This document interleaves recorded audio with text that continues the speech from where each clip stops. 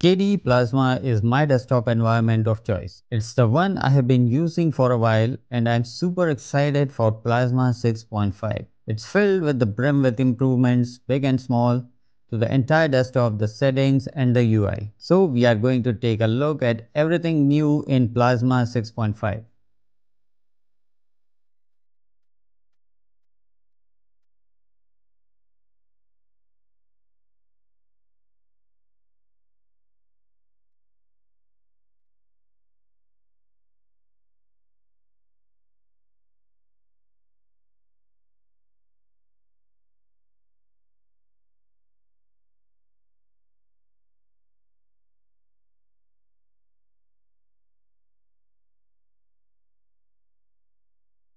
The first thing you will notice in Plasma 6.5 is that window corners are now rounded on all sides. Previously, Breeze theme windows only had rounded corners at the top. Now the bottom corners also match it. Not all apps support this yet. For example, Firefox still has square corners unless you enable title bar decorations. And of course, in KDE fashion, if you don't like it, you can disable the rounded corners in Breeze settings. It's a small, subtle change, but it adds visual consistency. One of the biggest new feature in Plasma 6.5 is automatic theme and wallpaper switching based on the day and night cycle. You can set your location manually or automatically or even define custom sunrise and sunset times. This feature lets you automatically change wallpaper variants from light to dark and automatically switch between light mode and dark mode themes. It's perfect for users who prefer light mode during the day and dark mode at night. Personally, I've switched to dark mode full time, but for the people working in bright environments, this feature is a great addition. Now it's time for the KRunner. The Plasma search tool now supports fuzzy matching. That means you can type related or partial words like install or apps and still get accurate results such as discover. Other updates include the result appear after the first letter, not after typing the three letters. You can now search for global shortcuts, making it easier to find and trigger system actions directly from KRunner.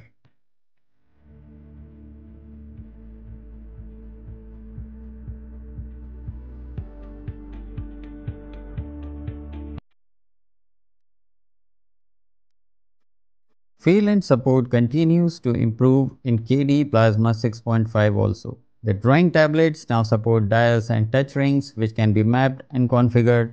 Added support for the picture-in-picture protocol, keeping floating mini windows always on top. Support for the pointer wrap protocol, allowing apps like games to move the cursor programmatically. Overlaying plane support reduces GPU power use for full screen apps and videos, improving the performance and battery life. When recording a specific window, Plasma now includes pop-up elements in the capture. These improvements made KDE more efficient, smoother, and better for gaming and video recording on Wayland.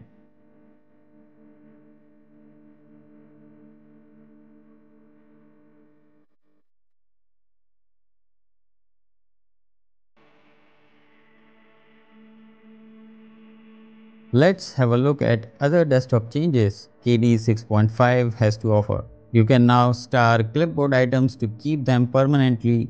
Each item can also generate a QR code for easy sharing or copying. The sticky notes applet is now resizable, supports right click, new note, and you can make notes transparent for overlay use. Pinned note look cleaner and integrate better with your desktop. Also, Wayland can now track the text cursor position, enabling zoom or screen recorder to follow it precisely. The screen reader can now announce caps lock status also. Key repeat is disabled for shortcuts that can cause flashing or flickering, preventing seizure risk. New grayscale filter for color blindness and better text readability. Visual indicators when audio plays. An emoji picker can find emojis using English keywords regardless of your system languages. Also, some applets can now offer right-click options without expanding menus. In Dolphin, the folder icon change button is now more visible and notification will appear when plugging in new devices. These small touches makes the desktop smoother and more polished overall.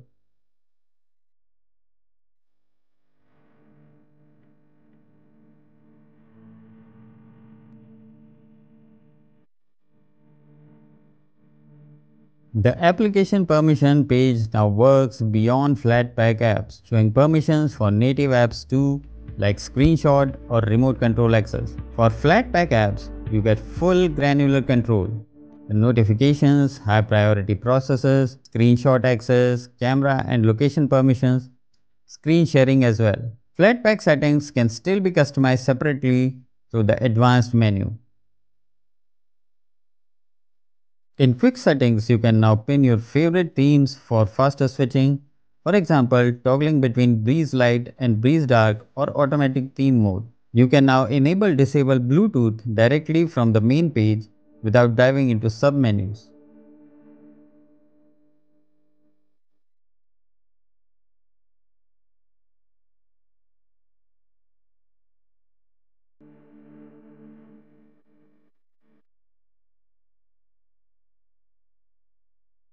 The settings pages, which are irrelevant to your hardware like the drawing tablets, are hidden by default, making the app cleaner.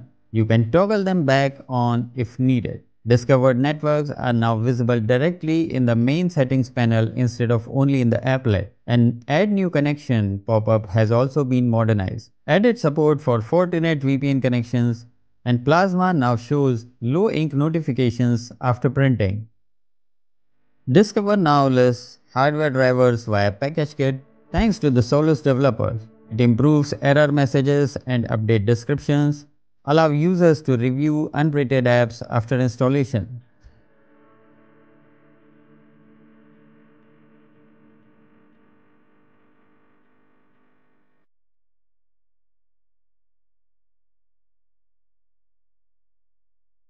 The Welcome Center now includes a keyboard shortcut guide showing shortcuts for your specific meta key, the Windows, Super, or Linux key.